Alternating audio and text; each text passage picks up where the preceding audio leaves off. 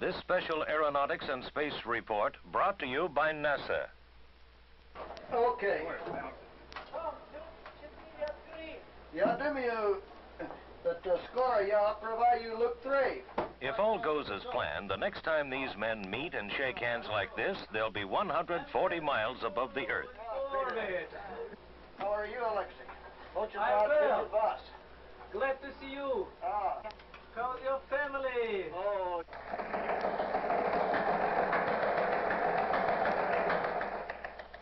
ASTP, Apollo-Soyouz Test Project. Now in its third year of preparation, all is nearly ready for this first link-up in space with the Soviet Union. Each country will launch and fly its own spacecraft, but share a common docking module that will allow astronauts and cosmonauts to pass to and from each other's spaceship. I was born in Siberia in 1934, on May 30. Commander of the Soviet ASTP crew is Alexei Leonov. Worker, and my mother was a teacher. Я летал на корабле «Союз-6». With him, 40-year-old flight engineer Valery Kubasov. Both cosmonauts have made previous space flights for the Soviet Union. The two of them will be piloting the Soyuz spacecraft. Astronaut Donald Deke Slayton, 51, from Sparta, Wisconsin, is one of the 3 American crewmen and will serve as the docking module pilot. Slayton talked about the mission objectives. First one is a technical one, and that's to demonstrate a capability to do rescue on an international scale. We haven't had that capability in this country to do it on our own, and of course the Russians haven't either. Over and above that, I think probably one of the biggest benefits, and probably even more so than the first one, is this ability to get together with another country that we haven't been too cooperative with in a lot of areas and do something constructive jointly. And I think this is probably, the benefits of this will be much greater in many other areas than in the space area itself. Just getting technical people together and teaching them how to work together and converse together. A key element in the mission is the docking module that will allow the two countries to link up their craft in space. Again, Deke Slayton. Well, a docking module is a relatively simple piece of equipment. It's the only new piece of gear, but it's basically an airlock with a new docking mechanism on the end of it. And one end has the basic Apollo drogue on, so that we can turn around the same as we did in the lunar program and pull a lem out. In this case, we pull the docking module out of the booster. And so it's attached to the nose of the command module for the remainder of the mission. And it has a hatch on each end. And the reason we need an airlock, probably should make that clear, is because the Apollo vehicle operates on an atmosphere of 5 pounds of pure oxygen. The basic Soyuz operates at atmospheric pressure with the same composition as air here on Earth, basically. For this mission, they've agreed to depressurize their vehicle down to 10 pounds pressure in order to prevent us from having to spend large periods of time going through pre-breathing when we transfer from one vehicle to another, to prevent the bends. So by them going down to 10 pounds, then we go through the docking module. Well, we go in, close the hatch from the command module side, pressurize to 10 pounds, and that puts us equal to the Soyuz. We can then open the hatch on the Soyuz end and transfer into the Soyuz. Coming back the other way, we do the same thing.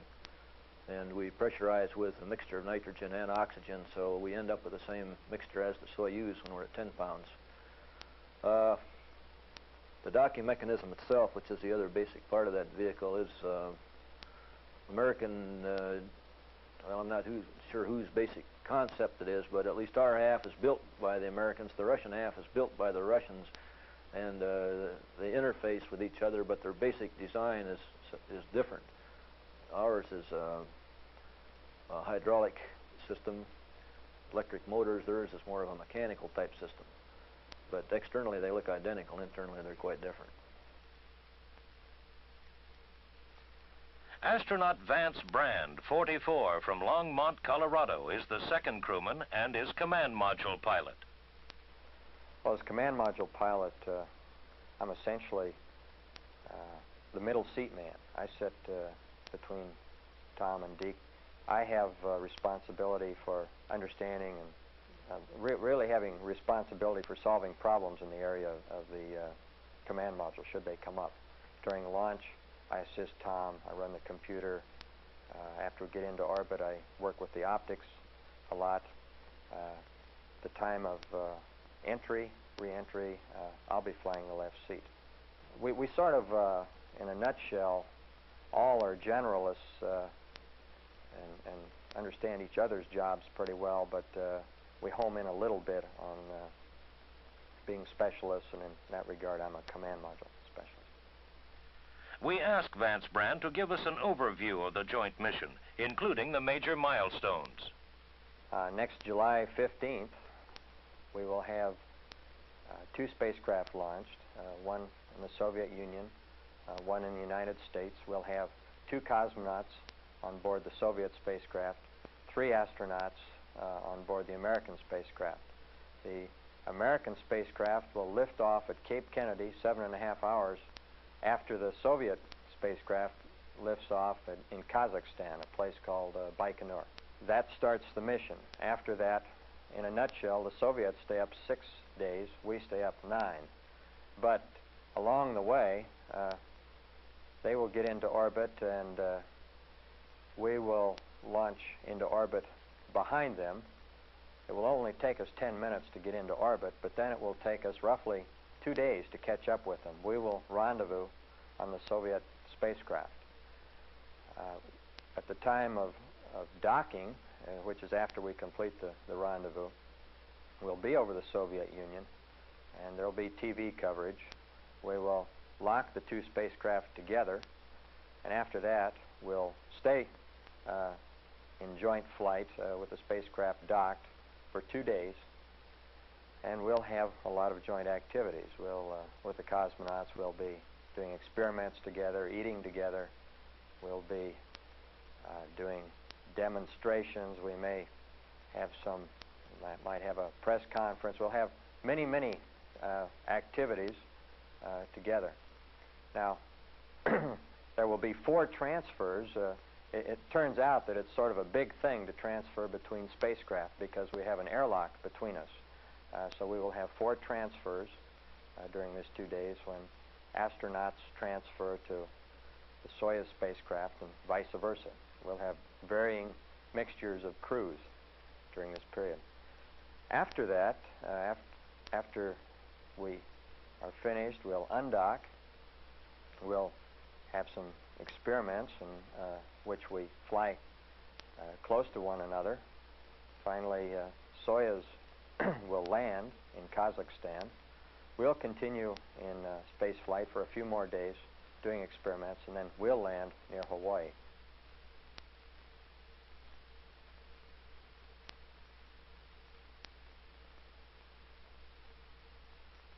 Commanding the 3-man U.S. crew for the joint mission, astronaut Thomas Stafford, 44, from Weatherford, Oklahoma. Stafford, a veteran space pilot, flew previously in Projects Gemini and Apollo. He discusses the joint training. Well, we started out both here and in Star City showing each other's side the basic systems that we'll use in each spacecraft.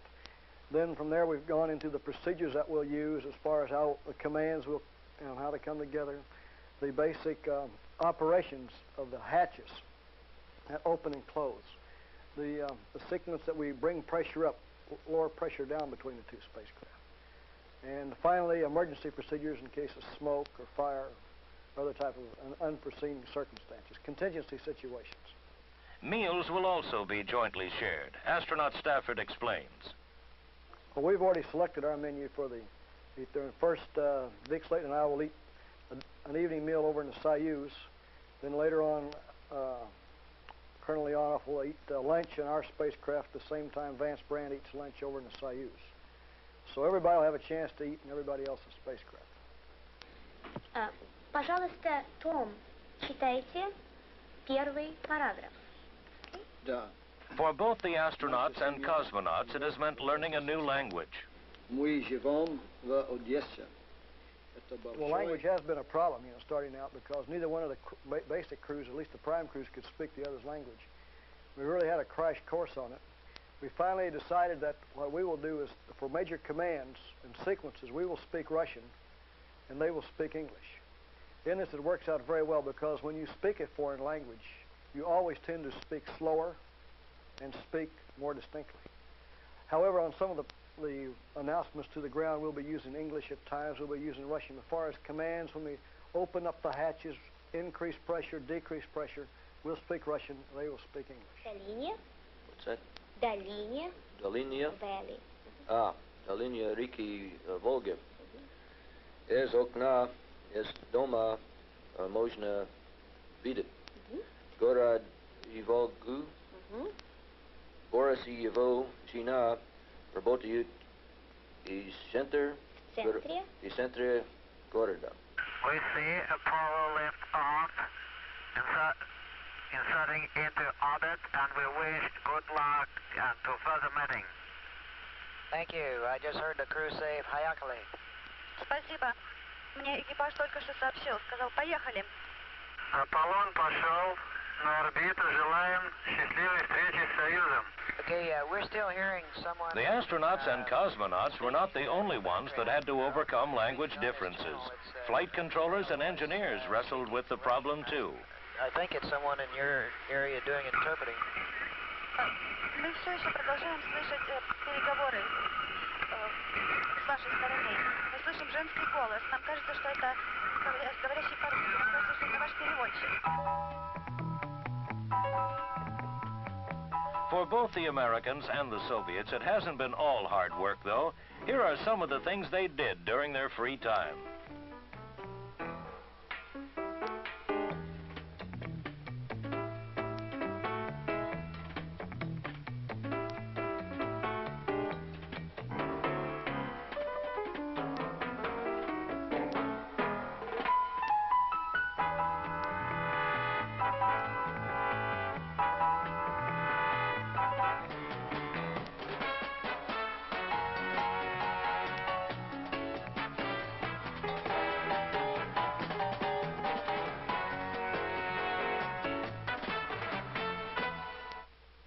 Some 27 experiments are planned during the 9-day flight, ranging from stratospheric aerosol measurements to crystal growth. A telescope to scan the celestial sky for extreme ultraviolet radiation, and a helium glow experiment that will examine the nature of gases found between stars were developed at the University of California's Space Science Laboratory by Dr. Stuart Boyer, one of the principal investigators. On a larger, more global picture, one would like to know how a star is born and what happens to it through its life and then how it dies. And some of these stages are better known than others, but it's clear that stars are born out of the material, this tenuous gas in the interstellar medium. Now exactly how they're born, there's a lot of uncertainty, but it is clear that this material, which is a billion times less dense, more tenuous than the air in this room, is the place where stars get started. It's that stuff that makes a star. Video chronometer has started. Roger. On my mark, press start switch. Stand by for terminal count. Apollo-Soyouz test project. Preparations are nearly complete for this first joint space flight between the United States and the Soviet Union. An effort that offers hope for other mutually beneficial projects in the future as a result of this common goal. 1. Mark. This special report brought to you by NASA, the National Aeronautics and Space Administration.